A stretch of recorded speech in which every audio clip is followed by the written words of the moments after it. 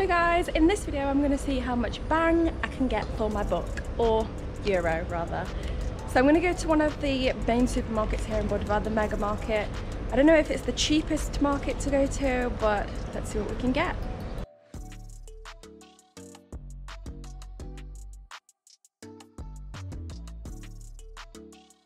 First I'm going to grab a little bit of pasta because I cannot live without it. 79 cents, yes thank you. Then I'm going to look for some rice. Here's a cheap one, but I like Uncle Ben's, which costs €2.30. Next is some chicken. You can get this package and it costs around €3. Next I need a bit of sweet chili sauce. This is branded so it costs a bit more, €2.50. Then I didn't get any beer, but you can see here that it's only 69 cents. I just wanted to show how cheap it actually is in the supermarket. And so many beautiful fresh fruits and vegetables to choose from. I don't know about any of the other milks, but this milk is the one that we use and I would definitely recommend it because it tastes good. My favourite part, the bread section. There's so many different baguettes, carbs, and this one was 50 cents. And they had a little bakery section where they sold lots of different pastries. One and one. Hello.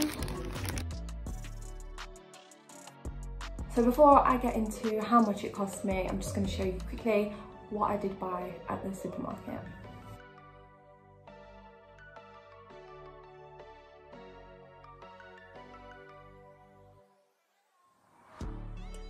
So for all of this, it came to €21.36.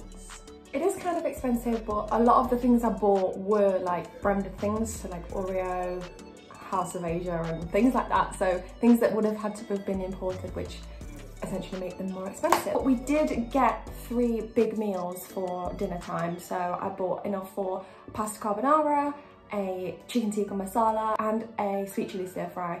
So we did get 3 big meals out of that, as well as other things that last a long time, such as milk and pasta. And that is just one of the supermarkets in Budva. I think there's 3. There's like one called Aroma Market, and I can't remember the other one, but that's just one option. Whilst in the supermarket as well, I bought some traditional Montenegrin food. I don't even know what it is. I'm guessing it's similar to it is, it's Burek. So I'm gonna taste it and see what I think. I asked her and she said one of them was meat and one of them was cheese and spinach. Let's try it. I'm guessing this one is the meat one. It's huge and she broke it. It's gonna get crumbs everywhere. So let's taste test.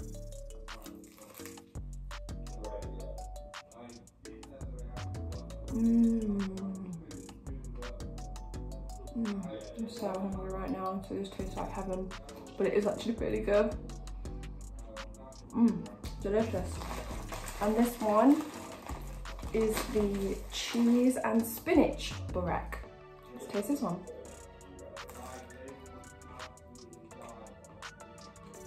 I don't really taste anything. It's not got much filling, I don't think, because I can't taste anything.